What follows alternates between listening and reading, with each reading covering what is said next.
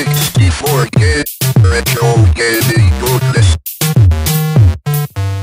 Looking back into the Commodore 64's library reveals many games. More games than any other computer or system ever made. And with that, too many great titles got lost in the shuffle.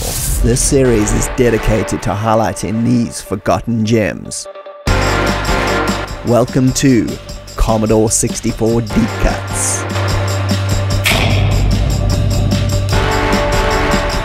And in this 8th episode, we'll be checking out a pair of obscure arcade shooter clones with 1983's Wavy Navy, published by Sirius Software, and 1989's Insects in Space, published by Houston Consultants.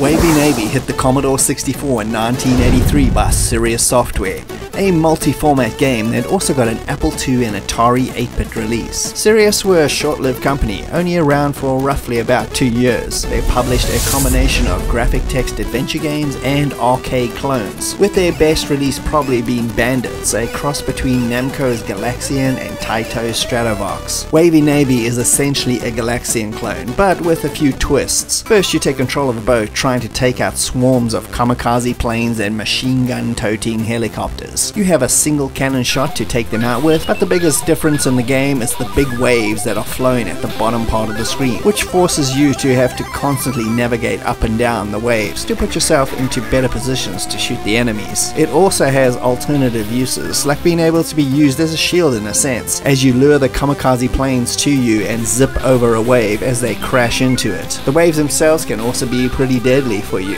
As the further you go, sea mines will eventually appear, giving an added sense of death at the bottom of the screen to dodge while still taking care of the hectic top part. Just like all classic arcade games though, after destroying a complete wave, you'll receive a Navy-styled rank up in your job, and it repeats itself, faster and with more enemy variations added. Besides the good old kamikazes and helicopter assaults, eventually big bomber planes will fly over and blanket the whole screen with drop bombs, and giant missiles will fly across, and much more. The game's graphics are simple but quite satisfying. It was a 1983 release after all. The game, however, is definitely not optimized for the C64, which results in a ton of slowdown in an otherwise simple game. It's the result of a straight Apple II or Atari port, no doubt, common practice in the early Commodore 64 releases. It's not enough to ruin the game though, but simply could have been done a lot better. The music ditties between levels are really great, fun little Navy themed tunes, with everything from What to Do with the Drunken Sailor and the theme to Popeye the Sailor Man. Wavy Navy is a fun clone game with enough variety to make it a bit more than what you initially see.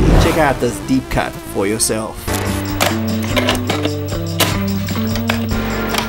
Insects in Space released on the C64 in 1989, courtesy of Houston Consultants. No strangers to the shoot 'em up genre on the C64, with some great titles such as Iridium, Synapse, and Slayer under their belts. Insects was, however, a clone of an earlier shoot-'em-up style pioneered by 1981's Defender. The game itself is a 100% Defender clone, but done with a lot of style, and you can think of it as a fun alternative like Archer McLean's Drop Zone. It delivers the same experience with a few minor variations. The game was coded by Chris Yates of Sensible Software, who had just come off making the excellent Whizball and Microprose Soccer. The story has insects wiping out humanity as the mythical St. Helen travels to Earth to save the remaining babies from being abducted. You play the naked winged defender as you have to eliminate every enemy in a wave before the next level. Just like Defender, the insects will attempt to not only kill you but also abduct the babies. Blasting them drops the kids and you can catch them and return them to a building for safekeeping, or keep them and use them as power-ups. You also have a limited smart bomb to kill everything on the screen in one shot. The radar at the top of the screen acts in the exact same way as Defender, giving you a location of the enemies and the amount left. Plus, the top of the screen has a mirror image of the ground, so babies can be taken from the top or the bottom just to throw more chaos into the mix. The blasting action and speed are both pulled off extremely well. The sound effects are really excellent by Martin Galway, who also did the short intro music.